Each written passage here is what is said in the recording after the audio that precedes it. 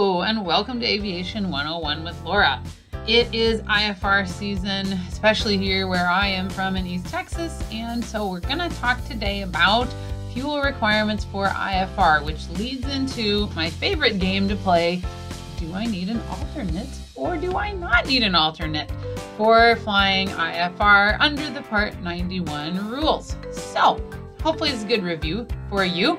Don't forget to like and subscribe. And if, by the way, if these videos are helpful to you, I would so love to have you become a super fan by giving me some super thanks, and I will shout you out in future videos if you support us through a super thanks. That'd be cool. On to the instrument flight rule alternate stuff and playing the alternate game. So what we see in 91-167 is the fuel requirements.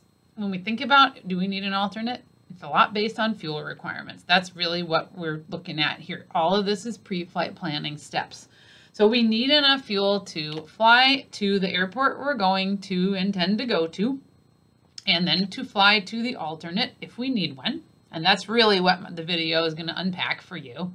And then fly for 45 minutes after you're going to the alternate fuel. So we have 3 buckets of fuel. Going to the destination, going to the alternate if we need it, and then 45 minutes.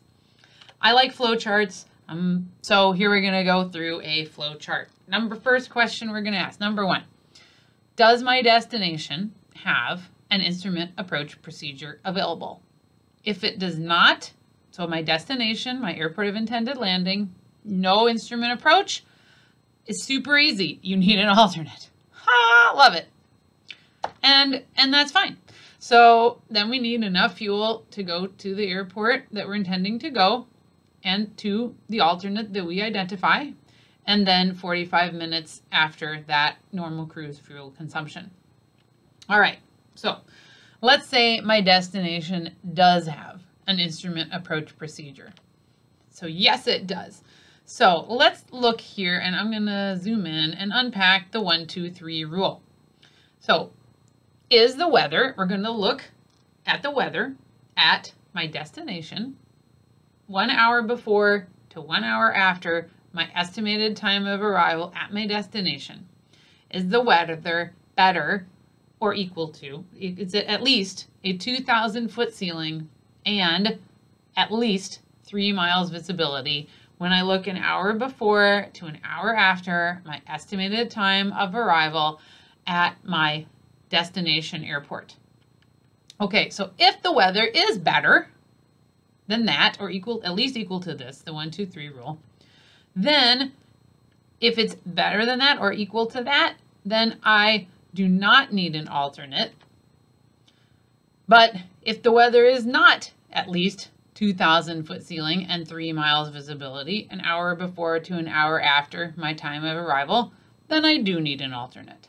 Okay. So this is going to translate into a little game, okay?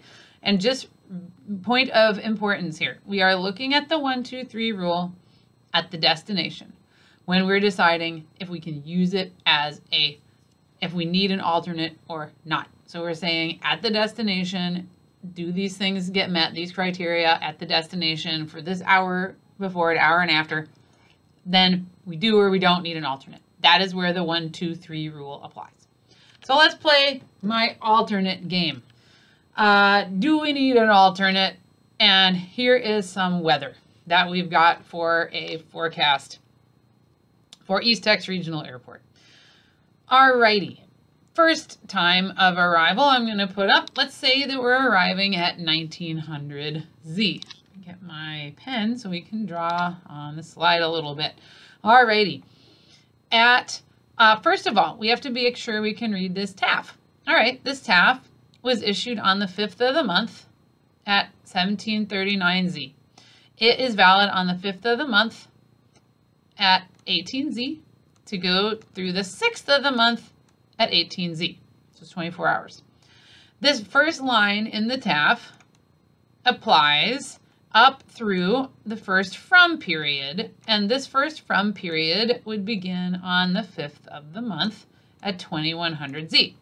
Okay, so at 1900Z, And again, we're looking at plus or minus an hour. So I like to just help students by putting down the window of time that we're looking at. And in this case, that would put us 1800 to 2000. That's plus or minus an hour. And Longview's our destination. I'm asking myself, do I need an alternate airport for fuel planning purposes? Okay. So at 1900 Zulu and that 18 to 20, that actually falls entirely in this temporary forecast period that says on the 5th of the month from 18 to the 5th of the month at 20, this visibility, we would go to the previous line in the TAF. It would be greater than 6, P6 statute miles, but the ceiling is where it's going to hurt us. It's overcast 600 feet. So that does not meet the definition of the 1, 2, 3 rule because the ceiling is not at least 2,000 feet. Ceiling here is 600 feet. Okay, so that is no good, and we do need an alternate for an estimated time of arrival at 1900. Okay, second one. Let's play another game. All right, what about at 2058? Okay, at 2058, again, I'm looking plus or minus an hour. So if I'm looking plus or minus an hour, you might get kind of excited and you're like, oh, it's almost this time period, 2100. Oh, yay. Okay, except for it's not 2100. It's 2058. That's annoying. But hey, we're outside of this tempo period. That ended at 20 Zulu. Okay, we're outside of there. So that means that what we actually have to revert to is this first forecast period up here, greater than 6 statute miles. Check on the visibility, greater than 3 or greater, but overcast 1200. So because of ceiling, we do need an alternate at 2058 because it does not meet the 1, 2, 3 rule. All right. Third round of the game, do I need an alternate? All right, at 9:30. 9:30. Okay, do we need an alternate? Now we're into the 6th of the month. So it's after midnight Zulu time. So we are falling in the 9:30 and we would run from 8:30 to 10:30. And probably by now you're like, hello, duh. We are falling in this line of the TAF that starts at 700 and it goes all the way to 1400. So we are definitely in this line here for the entire plus or minus hour, and we see 3 miles visibility. Once again, the visibility is not terrible, so that's actually good, but we have overcast at 1,000 foot ceiling. So once again, need an alternate. Okay, all right. I'm beginning to think there's no period in this forecast where we can not have an alternate, but wait, there's more. Okay, all right. What about at 1402? What about at 1402? Do we need an alternate then? Now, when I tell this to students, sometimes they get excited and they're like, oh my gosh, hey, finally. All right, look at this cool line. Except for I say, be careful, because 1302 is an hour before to 1502 is an hour after. That means an hour before, we're still in this forecast period, and we still have a ceiling of overcast 1,000, meaning at 1402, we still need an alternate because of the plus or minus an hour. Yep. See, I told you, I always win the alternate game. All right. Is there any time in this forecast period where we would not need an alternate? I mean, the TAF goes all the way to 1800 on the 6th. So the correct answer to this one, and I'll put the answers in the video description too so you can check yourself, but the earliest that I would need no alternate technically would be 1501 Zulu, because plus or minus an hour puts me at 1401 to 1601, and now I am falling into the greater than 6 mile and broken at 3,000 ceiling period, meaning I do not need an alternate.